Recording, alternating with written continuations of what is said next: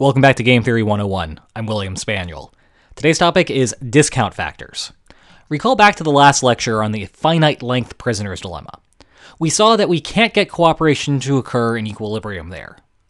The natural next question to ask then is, what about an infinite length game? Is this non-cooperation problem solely occurring because of the fixed ending date in a finite length prisoner's dilemma? And if we don't have that fixed ending, can we possibly get cooperation to occur? Well, that's a good question to ask, and it's one that we should answer, but we can't just jump into it immediately. There's a big problem here. Take a look at this payoff matrix. Imagine that you're player 1, and you're playing against player 2 on an infinite length game. You're going to repeat this prisoner's dilemma over and over and over again without end. Imagine, for whatever reason, you defect in every single period, and player 2 cooperates in every single period. What's your payoff? Well, you get a payoff of 4 today, 4 tomorrow, 4 the next day, and so forth. There are an infinite string of payoffs of 4, which means your payoff for all of the time is infinity. Now think about what happens if you cooperate in every single period, while player 2 defects in every single period. Now you get a payoff of 1 today, 1 tomorrow, 1 the next day, and so forth, for an infinite length of time. Your payoff overall, then, is also infinity. That means your payoff for your best outcome repeated over and over and over again is somehow equal to your payoff for your worst outcome repeated over and over and over again. That is the fun and also the pain of infinity. So if we just have these payoffs recurring in every single period like this, we run into these big problems, things that don't actually make sense. Fortunately, there's a way we can salvage this system. Think about this for a moment. Would you rather have $3 today or $3 tomorrow? Imagining that the payoff for mutual cooperation, 3 represents a dollar figure. Well, you should prefer having that $3 today. For one thing, you could be putting it into a bank and accumulating interest on it, but you could also go out and use it. If you want that $3 to purchase something, having that $3 today allows you to purchase it now rather than purchase it later. There's this time value for consumption. Consuming things is better today than it is tomorrow. Because even if you wanted to consume it tomorrow, you could always save the money now and then do it later. There's also a risk that you might not even make it to the second stage. Can you really be sure that if you're playing a prisoner's dilemma-like game, that you're going to be around to the next day to play? Maybe you're thinking about this between yourself and your boss. You came into work today, you chose to cooperate, your boss chose to cooperate. Maybe you're doing that because there's an expectation that in future periods, you're going to have cooperation as well. But can you really be sure that the business is still going to be around in the next period? Can you really be sure that you or your boss is going to be alive in the next period? I mean, God forbid that one of you dies, but it's possible. There's some chance that might happen. And heck, a meteor might come and smash into the earth between now and then as well, and that would also terminate the game.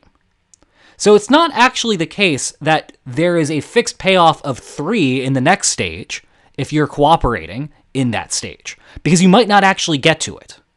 And that's what this discount factor represents. It discounts the future, and we use the lowercase Greek letter d, delta, to represent that. Discount, d, delta, makes sense. Discount factors are values that range between 0 and 1. They do not include 0 or 1. If the discount factor was actually 1, then you wouldn't be discounting the future. You would just be having your payoff be the same in every single stage, and that was the problem that we're trying to fix. It also can't be 0, because if you're placing 0 value on the future, then you're not even looking at a repeated game. You're looking essentially at a one-shot prisoner's dilemma like we had been in lesson 1.1. Discount factors represent the time value of consumption and the probability of continuation. Notice that it's a value between 0 and 1, so that's a probability. So if you just want to think about this in the simplest sense, you can think about this probability, this delta, this discount factor, as representing the probability of reaching the next stage in every single period. So higher values of this discount factor correspond to more patience from an individual and a higher chance of surviving into the next period. And we can accumulate payoffs like this. So for example, think about your payoff for today and just tomorrow, nothing else. Well, if we're cooperating in every single period, then you would get a payoff of 3 today, And you don't get a payoff of 3 tomorrow. You get a payoff of 3 times delta, your discount factor. That's again taking into account that $3 today is better than $3 tomorrow, as well as some chance that you won't even make it to the next stage. For the period after that, your payoff is a little bit different. Now you get a payoff of 3 plus delta squared, if we're looking at a prisoner's dilemma that's repeated just 3 times. Why is this delta squared? Well, think about what happens when you're interpreting the discount factor as the probability of continuation. Imagine that the probability of continuing in any given stage is 1/2. Well, in order for you to reach that third period, you first need to survive past the first period, and then conditional on that, you need to survive past the second period. There's a 1/2 chance of you doing that the first time, and another 1/2 chance of you doing that the second time. There's a 1/4 chance that you get into this third stage, also known as 1/2 squared.